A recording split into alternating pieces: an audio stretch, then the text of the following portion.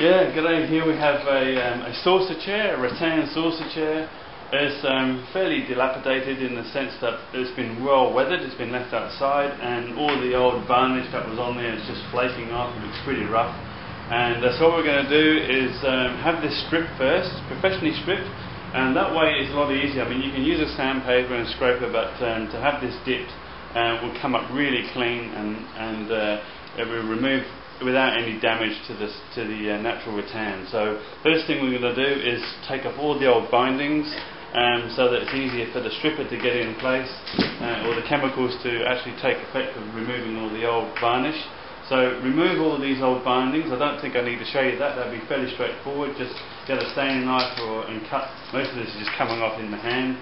Remove all those old bindings, and of course you can see at the bottom here this whole frame's been poured around, so bits and pieces hanging off everywhere. I'm going to show you step-by-step instructions on how we're going to replace this cane, secure the base, which is fairly straightforward, do all the bindings, and make this a much more presentable chair. Here you see me removing all the old bindings. I mean, some of them are quite in good order, but as I said before, to get a nice finish with the stripping, the stripping will actually get right in behind some of these bindings. So if you remove that first, it's easy to replace with new bindings. The only negative thing about this, it does create a lot of mess, especially this is so dirty, and my wife will kill me when I get home because I'm actually wearing a white t-shirt, and you can see I'm getting pretty mucky with this, so I'm a very, very naughty boy. But life goes on. So here's a close-up of the cane. You can see the colour's pretty good now, but we're going to sand this down a little bit, as I said before, and do the bindings. But first of all, we've got this frame here which has completely been destroyed, but provided the ends of these pieces here are sound, which they are, including that one. And what we'll do is, the only one that's broken a little bit is here. It's a little bit split there, but effectively we should be able to glue the back and salvage it. So let's keep the original bit of cane, and this one here is a bit, it has these pieces haven't actually been stripped, so we're going to do that by hand. There's a natural skin on there, so remove the nails and we're going to clean them all up.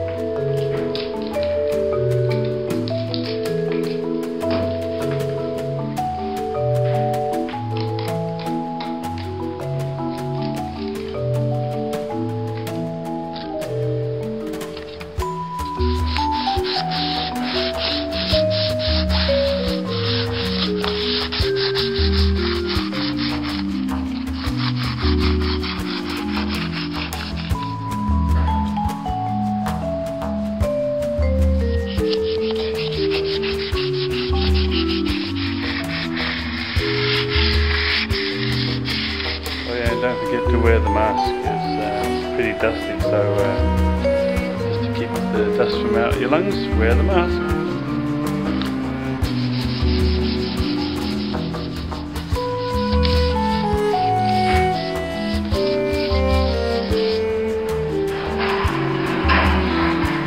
Someone's got to do it. That's it. All done, thank goodness. Now I think I'll go and have a nice cup of tea. Deserve it. Okay, now before we get carried away with the repairs, what we're going to do is give it a good coat of oil first. Now that we've sanded it back, if we give it a nice coat of bio wood oil, which is the stuff I mix up myself. You can get it on the website incidentally, just look out for bio wood oil. I'll give it one good coat of this, and you find it will obviously bring the colour up, and then we'll do the binding a little bit later and give it another coat then. So here's the oil that I'm using, and just mix it all up and get a good brush, and we'll show you what sort of result we get.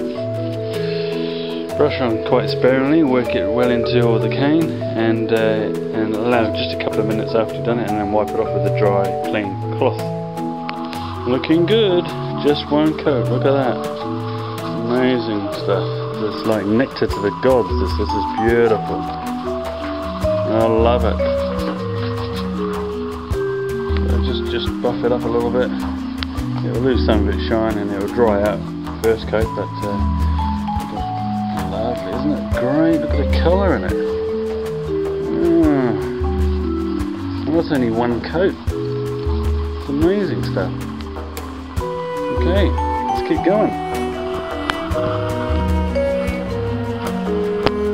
How about that? Isn't that great? Look at the difference already. The back bit's done, and obviously the seat part isn't, but this is just great. I mean, you can apply this to any other cane furniture. Anything that's got the skin still on it like that, and it looks a bit grubby, and you've managed to clean it up a bit.